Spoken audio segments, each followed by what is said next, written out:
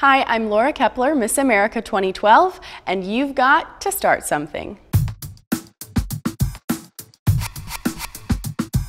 I did not grow up wanting to be Miss America. I actually had a friend who was in the music department with me right here at Carthage College, who is the current Miss Kenosha, and she was giving away her title, and they were sort of short on contestants that year, and so she was doing a little recruiting within the music department, and she suggested that I compete for Miss Kenosha, and that was 2 years ago. I won that pageant. I placed second runner-up at Miss Wisconsin that year, and it was really then, only a year ago, that that dream sort of turned into something larger that I wanted and that I was working towards. So it was something that just sort of happened and was very unexpected, but I believe has a purpose and a meaning. Having a mentor in high school and college and leading up to Miss America has really shaped how I have decided to give back and how I choose to give back as a leader and a role model. Growing up, my mentor and I, being in rehearsal from 4 to 9 or being in the dance studio or helping with a musical song choice, we would just go to McDonald's and have a 50-cent vanilla ice cream cone, or we would go have Chinese food,